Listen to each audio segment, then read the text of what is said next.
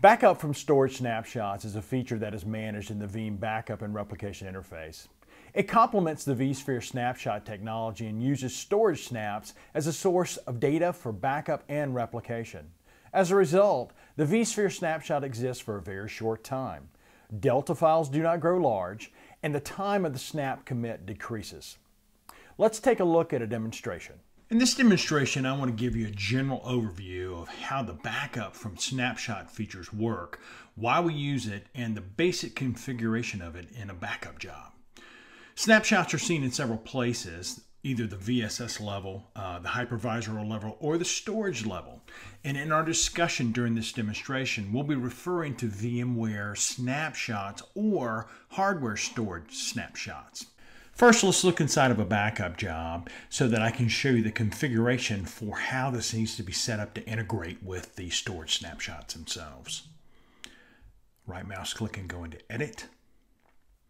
And then underneath Storage, we're going to go into the Advanced tab. Under this Advanced tab and then Integration, we need to make sure that this box is ticked right here, which says Enable Backup from Storage Snapshots. Without this being checked, all the functionality that we're looking for will not be usable whatsoever. Okay, so again, we want to go underneath Storage and then go under Advanced, underneath Integration, and tick this box. Okay, so we'll cancel out of this. And then I also want to take you into the storage infrastructure so you can see this particular storage device is in fact integrated. And you can see some of the snapshots that have already been ran off of this as well. So we do have snapshot functionality there. Keep in mind that we integrate with many storage vendors, not just the one you're seeing within this demonstration. If you would like additional information about other specific storage vendors, you can find those demos underneath the Learn tab on Veeam.com in the how-to videos.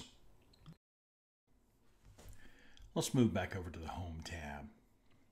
The primary benefit of using backup from storage snapshots is to avoid any potential VM stunning when VMware is committing its snapshots. Now let's think about that for a second. A stun operation means that we pause the execution of a VM at an instructional boundary and we allow any in-flight disk I/O to be completed. That stun operation itself is not normally a time-expensive thing, typically only 100 milliseconds or so, but it could be longer if there's any sort of delay in the I/O stack of that particular VM. Producing a snapshot or VM disk file requires that the VM be stunned, a snapshot of the VM file to be ingested, and deltas of the VM to be consolidated back into the base disk. So if you're snapping a highly transactional application like a database, there are nasty side effects that could appear in the form of lengthy backup windows and application timeouts when stun ingestion consolidation process is not effectively managed. We can't really see this process as a jobs run, but I'm going to kick off a couple of backups and we'll talk through the process in the foreground. And we'll also kick this one off and get it to start as well. What Veeam does is it goes in and analyzes the VMs that the job hosts their disk on, storage-wise. It triggers the vCenter server to create a VMware vSphere snapshot for these VMs. Then it goes to get change block tracking information from those VMs that are hosted on the storage system. It sends instructions to the storage system to create snapshots of the storage volume or the LUN that the host VMs and vSphere snapshots reside on. After that, it tells vCenter to remove those VMware snapshots on the production storage system. Then those cloned vSphere snapshots, they remain on the created storage snapshot.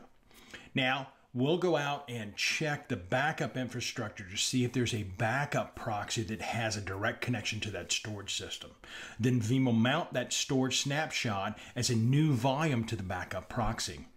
We go out and read the transport VM data blocks via the backup proxy to the backup repository for incremental backups or replication. And then Veeam uses the change block tracking data to retrieve only the changed data blocks from the storage snapshot. When the VM data process is finished, we unmount that storage snapshot from the backup proxy and instruct the storage system to remove the storage snapshots. Now, that's the process that Veeam Backup and Replication follows to perform backups from snapshot operations. Now, as we walk through that, looks like we are successfully completed on both of those. So what I'd like to do now is look at the statistics between the two so you can see a job that has been done with no snapshots, and we'll take a look at statistics here in our details. There are no snapshots here, and you can see that it walks through the process of processing these actual VMs, going through. Nothing specific or special is happening on them. The snaps happen in the background. Once this is all done, it cleans it up at the end. So we'll close this one out, and let's look at one that we're using snapshots with. Let's look at the statistics here.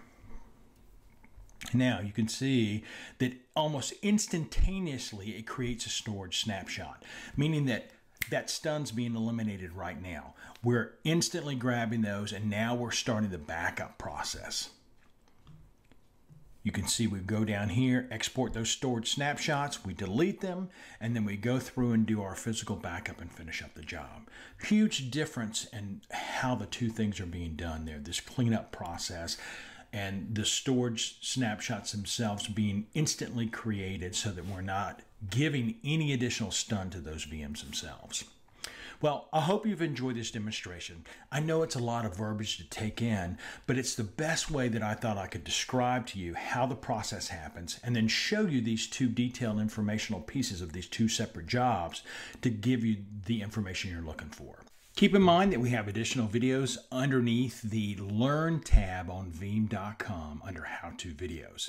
Thank you so much for watching.